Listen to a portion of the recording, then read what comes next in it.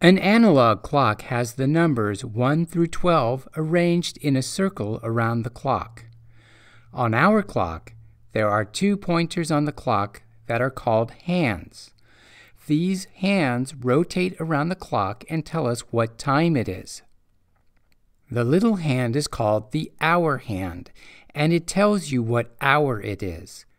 When the hour hand is pointing directly at a number, that's the hour. For example, if the hour hand is pointing directly to the 3, it's 3 o'clock. What happens if the hour hand is pointing in between the 3 and the 4? It isn't 4 o'clock because the hour hand hasn't reached the 4 yet. As long as the hand is in between the numbers 3 and 4, it is still 3 o'clock. Once the hour hand reaches 4, it is 4 o'clock. The long hand is called the minute hand. This hand tells you how many minutes past the hour it is. Don't be fooled by the numbers. If the minute hand is pointing to the 1, it isn't 1 minute past the hour. The numbers tell you the hour, never the minutes. Look closely and you'll see there are little lines between the numbers. These mark the minutes. There are 5 minutes between each number. If the minute hand is pointing to the 1, it is 5 minutes past the hour, or 3:05. If it is pointing to the 2, it is 10 minutes past the hour, or 3:10.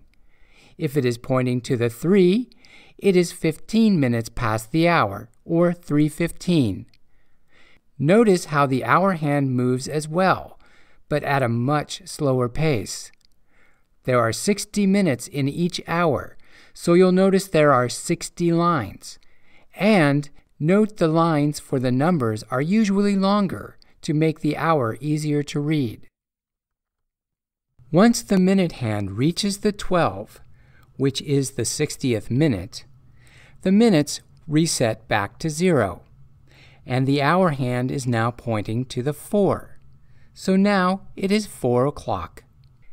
Time Tutor has 2 modes, a listening mode in which you set the time and hear the time spoken to you, and a challenge mode in which Time Tutor tells you a time and you must set the clock to the correct time.